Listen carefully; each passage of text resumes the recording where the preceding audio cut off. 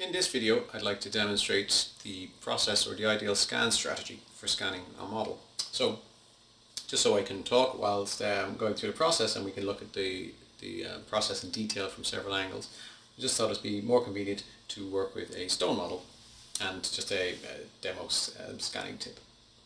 So there are three stages to our scan strategy. Stage 1, scan the occlusal surface. And then the other two stages are to scan buccal and lingual.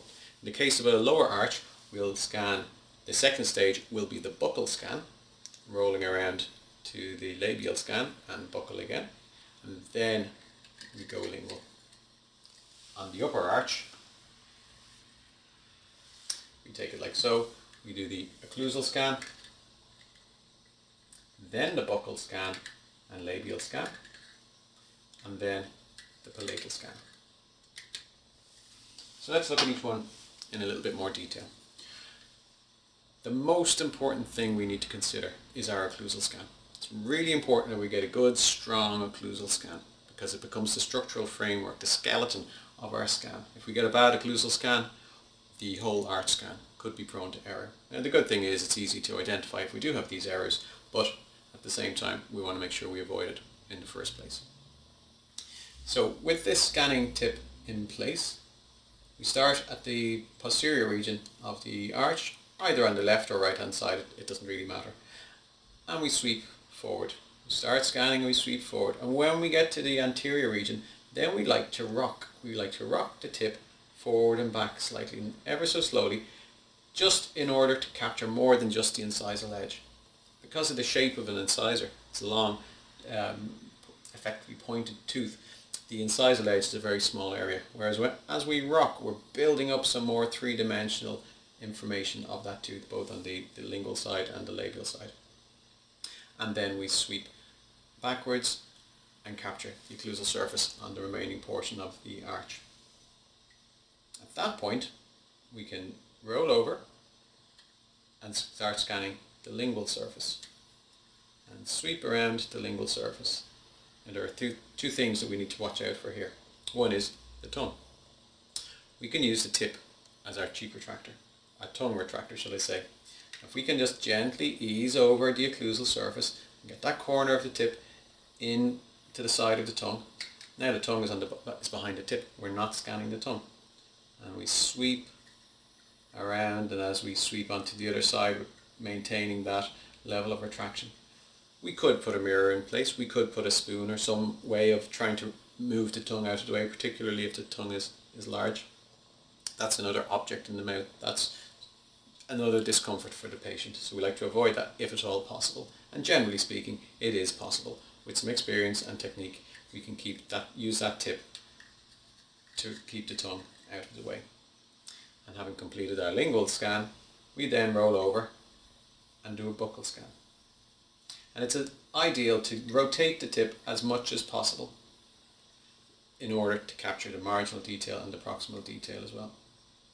And we roll over and scan the occlusal, the buccal and the labial detail. Now of course it's not going to be comfortable for us, it's not going to be comfortable for the patient, it's not actually physically possible for us to continue scanning like so. So as we start from the posterior region and we sweep forward, come around to the midline.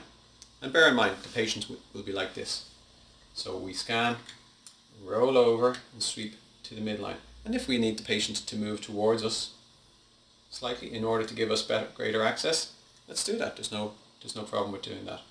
Then we roll over, starting from the left hand side on the posterior region, occlusal surface, we roll over and sweep forward. And again, if we ask the patient to look away from us, it will allow us to access the labial surface, again with minimal discomfort and minimal movement on our behalf.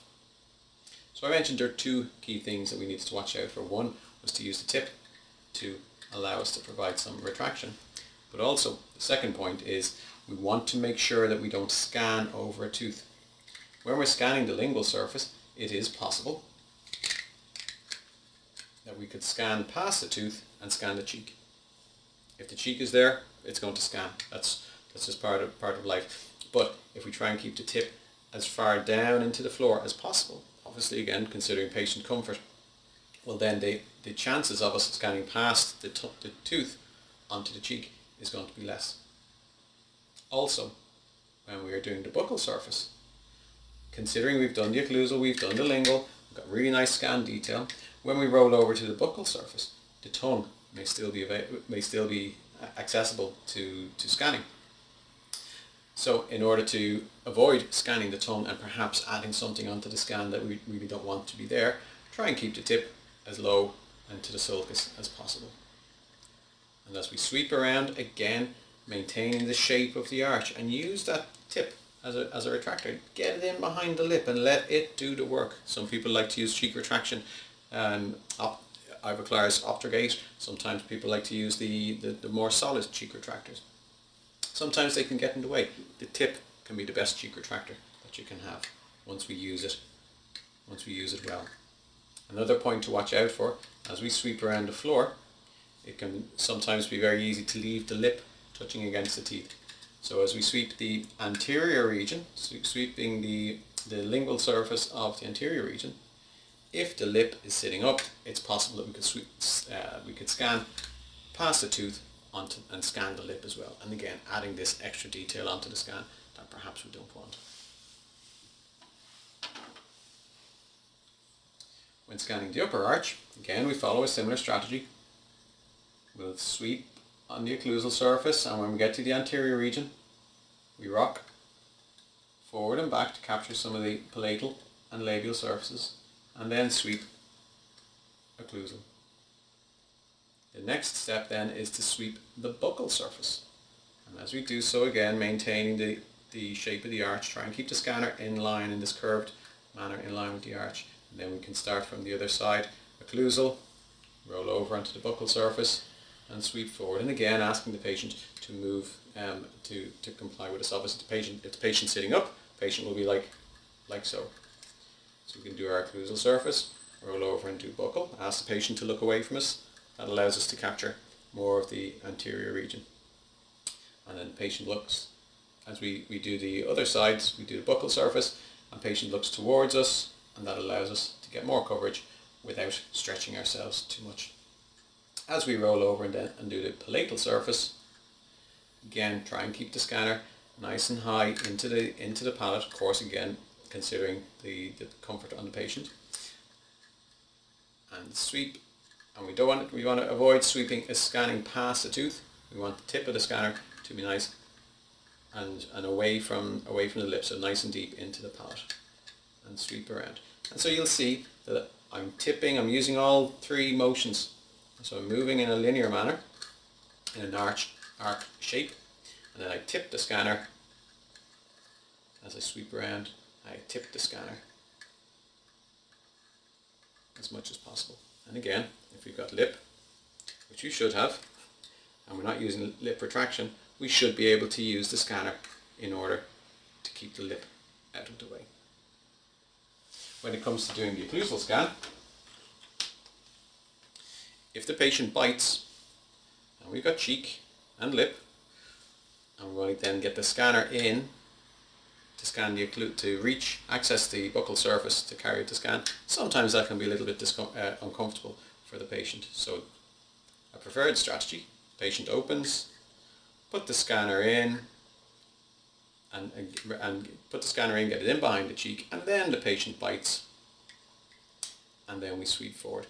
And we want to sweep forward, capturing maybe 3 or 4 units, but it's very important we capture an equal amount or similar amount on the upper arch and on the lower arch. So if rather than continuing to sweep forward, capturing more units, it's a better strategy to capture maybe 4 units and then move up, sweep back, move down, sweep forward, and capture more of a square image rather than a long, narrow image.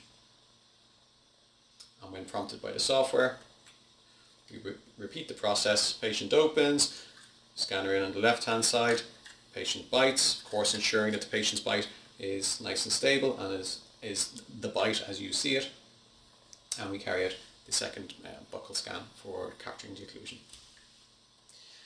So that's a simple overview. It's obviously nice and easy to show the models and show the scanner in a clip like this, but of course we'll do some live scanning as well. So I hope you found that useful. I look forward to presenting more TRIOS strategies to you.